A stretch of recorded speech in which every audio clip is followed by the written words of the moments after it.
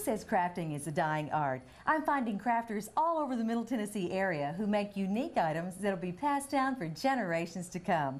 Welcome to HandMade Tennessee. I'm Kimberly Vance with my special guest today, Patty Boyd. Hi, Patty. Hi, Kim. Thank you so much for coming in today. I really appreciate it. You're welcome. Now, you have something that, I'll be honest with you, I don't even know anybody now anymore who does this, and it's smocking. And you talking about something else. I've got cold chills just thinking about it. This is a time-honored sewing tradition. Did anybody in your family do this? Is that where you picked up on it? No, not to my knowledge. I wanted to smock when I had a little girl. And she was about 2 years old. And I would see all the fancy dresses and want those, but they were very expensive. And I've just really wanted to make those myself. And so I found a shop. We were living in Tullahoma at the time that sold the supplies and the books that teach it. And they did teach classes, but I didn't take a class. I just bought the book. And didn't you say the classes were very expensive? They were pretty expensive, and so I just decided I wanted to see if I could learn on my own. And lo and behold, you did. The most economical way. Economical way, and so I bought the book that they used in the class, and this is the book. It's put out by the Children's Corner, which coincidentally is in Nashville. Oh. So that's one of the places where I look to find my supplies sometimes, and there's not anywhere locally that sells smocking supplies.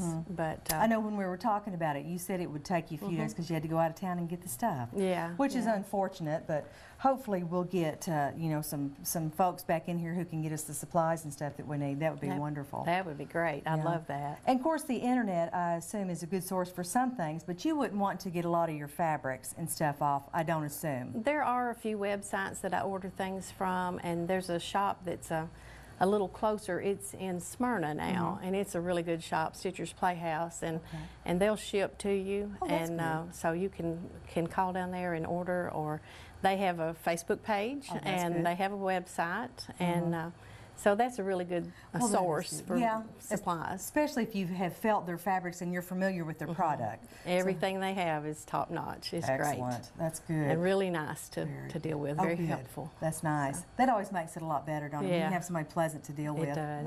This book, this is so cute. I'll tell you though, the pictures look even earlier than the 80s. They look like something you would see maybe from, like, you know, the 50s, 60s, 70s, something like that. That's a neat book. All right, so you buy this book. You say, I'm going to teach myself how to do this. Goodness gracious, you must be book smart. I can't believe it. It's pretty easy. There's not a lot to it, really. It's just some very basic techniques. One of the first things that you should know is to buy good fabrics. If you're going to, you know, take the time to make something handmade, you need to buy good quality fabrics and lace. And usually a light to medium weight fabric. I like to use batiste or Pima cotton. One of the economical fabrics to use is a fabric called Imperial Batiste. It's a good quality, and it washes up well and doesn't require a lot of ironing. Now, when you get into your Pima cottons and your Swiss Batiste and that kind of thing, you're looking at spending a lot of time with the iron. You know, and I'll tell you what, and you can probably tell by looking at them, I don't even know where my iron's at. That's not my thing, is ironing, till I have to. So yeah, that's a very good, helpful tip right there. I noticed that pretty much all of your fabrics are quite similar. They are. These are all, actually they're all Imperial Batiste, except one of the gowns back here, and this one is made out of a Pima cotton, which so cute.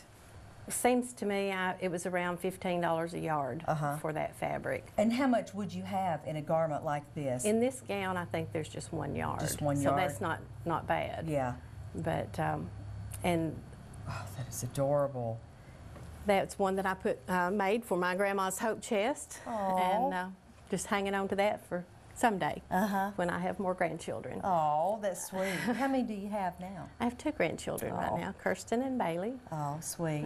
And they have the garments, or are they a little older now? Yes, Kirsten's 10 and Bailey's 8. So it would be hard to get a bonnet on those children, probably, wouldn't it? Yeah, they've kind of outgrown my smocking, but I try to do other things for them. Oh, that's sweet. And like you say, stocking up kind of for when you have more. You'll have some items prepared.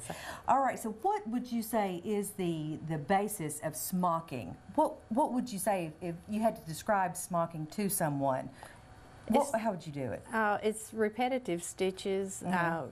The stitches, where the thread is, whether it's above or below the needle, is what dictates, you know, the flow of the thread. Oh. And so different stitches require the thread to be, you know, either above or below the needle. Okay. And your instructions normally tell you what type of stitch, and then that would go along with above or below. You buy what's called a smocking plate or a graph. Okay. And you follow those instructions row by row. And there's some in this book. That's what the patterns are? There's in here, like for the bonnet that we're going to do today. It shows the different rows. The first row is like a very simple basic stitch. It's a cable row. And then you go on to a trellis stitch. And that just, when your needle is traveling up from one row to the next, when your needle is going up, the thread's below the needle. Okay. And when your needle is going, if you're trying to work downward on the graph, then your thread's above the needle. Okay. And that helps you to remember, you know, which way your thread needs to be. Oh, that's neat. Oh, that's something else. Now, would you say that this is a little bit akin to like embroidering, just in the slightest way? It is. And most people that can embroider or cross stitch can pick this up very easily. Wow. It's very easy. All right, so we want to get started smocking. What supplies do we need? You need some fabric. To make a bonnet that we're going to do today, you need 8 inches of 45-inch wide fabric. Okay. And you tear the fabric so that it's on the grain. Okay. And then you pleat it. And I've got the 8-inch piece of fabric rolled onto this dowel stick. Okay. And you thread the pleater. There's needles on this side of the pleater that the thread goes through and the fabric comes off of. I've got to say, I have never seen one of these before. I've never seen a pleater. Yeah, it's just a hand crank device that puts the threads in the fabric, and the threads are your guide to where to sew. Okay. And once you're finished with your bonnet or your garment, whichever you're making, then you just pull those pleating threads out at whatever point your instructions tell you to. Okay. So I'm going to thread this pleater just a little bit. All right. And I've already got part of it threaded. We'll and I put see 2 it's got more. several needles in it. What is the purpose of that? I'm going to flip it up just a pinch here so we can see. But this has several needles. This is I don't have all 16 needles in, but it is a 16-row pleater, and that's the most rows that you can pleat with this particular pleater. Okay. There are 24-row pleaters. This one is made by a company called Reed. There's a very good pleater on the market by Martha Pullen, and this is the one that I bought years ago, and it's just the one that I've always used. Served you well. It has, and I've never felt the need to upgrade or anything, so I use this one. But once your fabric, you want it on the dowel stick with it coming off towards you. Okay. And then you line it up with the next open needle past where your threads are. You thread however many rows your pattern tells you to thread. Okay. And then you just start running it through. You just turn the crank and you hold. Oh my. And then when the needles fill up, you just pull it off and you just keep going until you get to the end. Now, when you're smocking or pleating a dress or something that's smocked all the way around the neck, a little bit harder, a little bit trickier to pleat because you have to guide it so that it doesn't have any puckers in it as you go. But it's not a hard process by no means. I would imagine too that you would need to make absolutely sure that it was a straight line. Yes, that's why you line your edge of your fabric up with one of these grooves. And then just kind of watch it the whole time you're feeding. Watch it and tug on it just slightly as you go and get those threads in there. And like I said, it doesn't take long at all. And then you're finished with the pleater. That's all you do with the pleater is put those guide threads in there. But you have to have that. Well, years ago, they didn't have pleaters. And they did dots, and you smocked dot to dot, or you could pleat, dot to dot, and it was like a transfer, and you could Then those dots washed away once your garment was complete. Well, that's good. And that's a little bit tedious, a little bit time consuming, and when you can, do it by this, why would you want to do it that way? Well, machines are not always bad, are they? No, they're not. And this is not a very expensive tool for your sewing room. Usually you can buy a pleater for $100 to $150 depending on which choice you make. So one along this line would be? And it's going to last you for years. This one I think was right around 100 or 115. And you've had it for 27 years, 28 years, something like that. Long time. Now, I'll tell you what, that's been worth the money then. Oh, it has. And I was paying at first to have things pleated. I would pay the store down there to pleat for me. And I figured out real fast when I was paying $7 to $10 per garment to have things pleated that I could pay for a pleater pretty quick. Yeah, a dozen garments and you paid for a pleater. Yeah. Wow. Plus the money that you saved on the classes came along with that. So there's the pleated fabric. Oh, that is something else. Now that's what you ended up with. It is. And that one already has the lace attached. And you leave your pleating threads long enough that you can flatten this all back out again. And then, I see what you're saying. Leave that long enough where it don't pull back out. So yeah, so you don't pull your threads out. All right. And then you just go to your sewing machine, and I use French laces or Swiss laces to attach, and then you attach your lace along this line here. With the machine? With the machine, with just a little rolled stitch that'll just roll it up real nice on the back so that you don't see a lot of fraying or anything. See, it's really a tiny seam right there. And once you attach the lace, then you're going to want to make the seams for the sides of the bonnet. Just hem the sides of the bonnet with a narrow hem. And also at the back of the bonnet, you need to make a casing wide enough for a 1 1/4 inch ribbon to go through. Okay, and that's where you would end up tying. And that's where you tie the bonnet at the end when you're finished. And this is at the back of the baby's head. And then you've got this ribbon here. As the baby grows, you can let it out just a little and get a little bit of grow room out of it. So we don't really need to have a baby's head there because it'll grow with the baby. If you're making it, the instructions here have different sizes to cut your fabric to do it. But if you have a particular baby that you want to make sure it's going to fit exactly, you can measure from earlobe to earlobe across the top of the head, and that will ensure that it's going to fit. Okay? I didn't know that either, from earlobe to earlobe. That's a nice rule of thumb also. That kind of tells you how far up to draw it and tie it off, because see, this has been tied off so that we can cut some of those long threads away and get them out of the way for sewing. Okay. Okay. All right. So the first step is the pleating. I love that pleater. That's just fun. That's handy, isn't it? That is. It's very handy.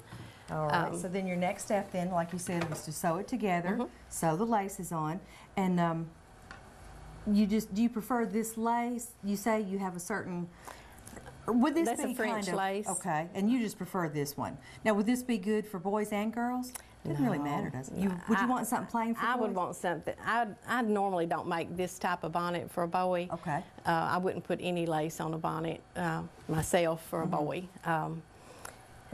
I would just hem with a little tiny 1/8 inch hem on the machine and do it that way. Or there's other bonnet patterns that would probably be more appropriate for a little boy. Appropriate? Yeah. All right. Yeah. So the next step would just be to start doing some smocking stitches. All right. Are you going to show us how to do those? I sure will. Great. Chosen a bright pink thread today to so it maybe will show up. I'm using 2 strands of floss. Usually on a lightweight fabric like this, you'll want to use either 2 or 3 strands. Oh, really? Of DMC embroidery floss. That's just regular cross-stitch floss like people used to cross-stitch or anything. DMC, is that the brand or the brand name? Okay, all right. That's the brand name. And now these, well, you can get these locally sometimes. I don't know if you can get this brand, but... Usually. Good. All right, so you use 2 or 3 strands through your needle. You do. All right. And you just separate those strands, just pull them out one at a time and then put them back together. And on your thread, you always knot the end that you cut. Okay. That's just... what you cut. All right. Yeah, and a friend of mine at work, Tammy, she showed me a great way to to tie a knot on a needle I'd never seen before. She's a quilter. And you just hold your needle and you wrap the thread around twice and just hold it good and tight and pull the needle all the way through, and you've got a nice, neat little knot at the end. Do that again, please. Let me snip that off. Make sure I've got that. You just hold the needle. Okay. And get the end of the thread. All right. And hold it down with the needle. And wrap it around twice, or a bit more if you want a bigger knot. If you've got a, and then pull it through. And you just pull it through. Smart. Isn't that neat? I love that when she showed me that. Oh, that's neat. I love tips like that. Yeah, They're it's so a good little tip. So, all right. You always smock left to right. Okay. The first stitch that we're going to do is a cable stitch. And that is the rule of thumb. You always do left to right. Left to right. Okay. And I've never taught anybody that's left-handed, so I'm not sure how that would go, but probably disastrously. It would for me. I don't know about them. The first row in your pleating row is your holding row. You never smock on the first or the last row. Those are just to get you going, okay? So you're not going to smock on the first row, and you always come up on the left side of the pleat. Okay, so you have actually skipped the first row. I have. All right. I've skipped the first row, and I'm coming up on the left side of the pleat, and I'm going to, your needle goes in the next pleat on the right side, and comes out on the left side of the pleat, and you want to be just above that holding thread, that pleating thread. You don't want to get into that, because then you're going to have trouble pulling that pleating thread out when you complete the bonnet. I see what you're saying. Yeah, because we have to get rid of this, don't we? Right. That goes away after you get all your smocking done, and then you just pull it up. It's important to learn how to get your tension correct. You want your tension to be the same on each stitch so that all your stitches are uniform. So I had, this time I want the thread to be above my needle. And so I'm going to just go into the next pleat here and pull it all the way through. Now, how do you know what pleats to go into? Are you just going into pleat every to pleat to pleat? Yes, all the way across. On that row, you would go all the way across. And this time, it's just the thread's below the needle on a cable. It's below and then up, and below and then up. So you have to, I'd assume it's hard if anybody's talking to you to keep up with what's going on. No, it's not. It's a lot easier, really, than some other crafts, because you, well, actually, I make up a lot of my designs, and so I can watch TV, I can sit and talk to you all day and smock. Wow. And so, but I guess you just have the thread above and below all the way across to do a cable stitch. Now, can you tell by looking if it's above or below? You can. And if you make a mistake, it's no big deal. Just unthread the needle, go to the back side and pull it out, and rethread your needle and come back up on the left side of that pleat and just start over. All right. Or if you're getting a big mess, you can always, you know, tie it off from the back and start over from there. Easy for you to say, right? Goodness gracious. But just, now, how many pleats do you figure is in this bonnet? I don't know. I have no idea. I'm sorry. It's a bunch. That's all right. I just wondered, because that is a lot of pleats. Yeah, it is. And of course, on garments, you have to find the center pleat on some designs, so that you know that your design is going to be centered on the front of the dress like you want it to be. Is this a good example? And, it is. You have to mark your center pleat and know where it's at. How do you go about marking it? I use a water-soluble blue pen that just washes out when I'm finished. And, wow. So this has a variation of different stitches. It starts with a cable stitch, and then the next stitch, this green vine that goes across here, is an outline stitch. And that one, the thread just stays above the needle all the time, and you work from one row to the next. And I do like 5 stitches on the bottom row, and then divide the space between that row and the row above it into 7, just with your eyes, 7 increments. So you have 7 equal stitches going all the way up with thread above the needle, and then you do 5 stitches across, just running in a straight line, and it gives it this wave effect as it goes along. Oh, that is beautiful. And then the little pink flowers on this one are French knots. Very simple. We'll make one in just a minute. I was going to tell you, in crocheting, I run into the French knots, and for the life of me, I can never get a uniform French knot going. So I'll be interested to see the French knot. Well, okay, they're very simple. To make a French knot, the size of the knot should be determined by how many threads you use. Okay. Some people think that the size of the knot should be determined by how many times you wrap the needle. That's what I always thought. But no, if you want a bigger French knot, use more thread. That makes sense And, now. Yeah, let me go down here and then I'll show you how to make a French knot. You just come up wherever you want that knot to be. Mm-hmm. From the back side? From the back side. All right. And you wrap it once.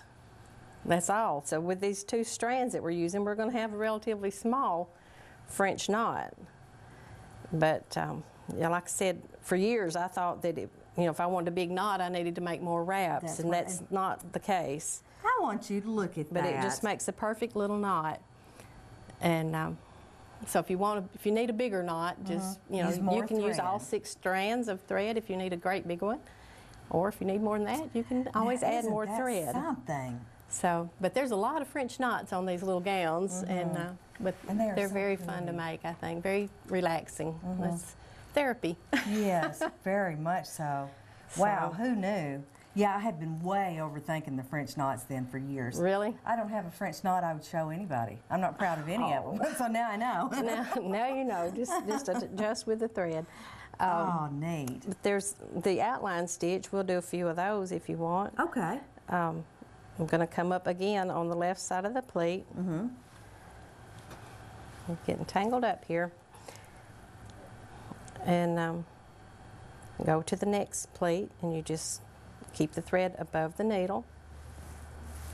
And then we're going to go up 7. So I'm going to just take 7 tiny little steps to get up to the next pleating row.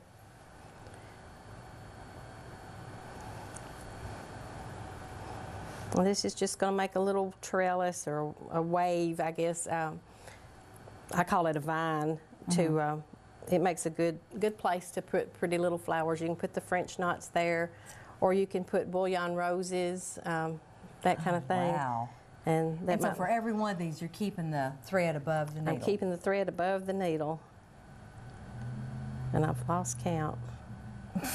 I was running my mouth. I lost count. We'll improvise here. And then just go up to the next row. And I know I've got too many stitches there, but then over 5, and you stay on that row. Okay. And I'm still just going in the next pleat on the right side. So for every stitch that you make, you go into the next pleat, regardless of where? You do. Oh, that is incredible. So now you're just going to go over 5, and then go back down? Go back down 7. Oh, that's going to be so cute. And it just eventually will look like a vine. It takes a little while, but oh my. It does. Now, any particular needles or anything like that we need, just a sewing needle, or? Well, I like to use a number 7 sharp. Some people, it's just really preference, whatever you like to sew with. You do need a sharp needle though. And this one is a darning needle that I'm using right now. I think that's what the instructions call for, is like a darning needle, but it's got a bigger eye for if you're using a lot of thread. Okay. Depends on how many strands. Through there. You've got to have something that your thread will go through, but I prefer a sharp needle. Oh yeah, and definitely. Some people like little ones, little short needles, but I like something I can see and feel. I like a big meaty needle. All right, how do you go about getting the ribbon in? Can you show us a little bit of that? Sure, I can. Look at that. That is adorable. Hold that up and show that. That is just adorable. Oh, wow. Oh, that's fun. When you finish your smocking and take out your pleating threads, and I always press along here to get out any wrinkles. So I'd have to find my iron. Have to find your iron. You're going to have an iron if you're going to smock. Sorry to say. Well, I guess I can cave in this one. But this is 5/8 inch ribbon. Okay. This one is not double-faced. I didn't have any on hand, but I like double-faced satin better for the ties on the bonnet. That's both sides Both sides are satin. See, Okay. this one's kind of matte finish instead of satin. Okay. So again, that'd be preference, I guess. Yeah. I'm like you, though. I like the satin on both sides. It's just double-faced. a little bit softer for baby to wear. So But sweet. I just fold it under once, about 1/4 of an inch, and then maybe 3/4 of an inch. And I just try to make sure that I do both ends the same. So it's whatever looks good to you, and then you just put it on your bonnet, and then I sew by machine across here and tack it down real good so it's not going to pull off when you're tying the bonnet on the baby. And sometimes it's pretty to do a little embroidery and put some flowers or something right there. Yeah.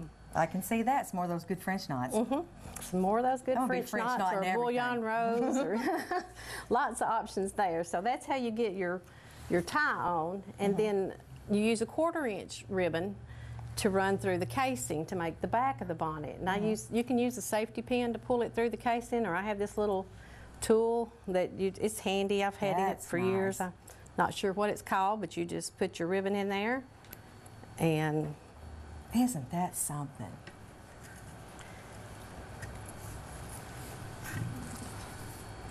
I was going to show a finished garment. That's how you've sewed that on. Excellent. And then you actually run your ribbon just through there. Take to tie this it. and just push it through and pull the ribbon through there. And then this is what you end up with, a beautiful Just gather it smocked through. baby bonnet. Wow, thank you so much for coming today. This has been so interesting. Well, thank I you. am really excited about this. I'm going to talk to you some more about this and see what we can come up with. This is absolutely beautiful. Oh, well, thank you. Thank you. Well, unfortunately, that's our show for today. If you'd like to get in touch with us, you can email us at handmadetennessee@bltv.net or like us on Facebook at HandMade Tennessee. Thanks to our very special guest, Patty Boyd. Thank you for having me. I'm Kimberly Vance, and I hope that you've been inspired to create your own HandMade Tennessee.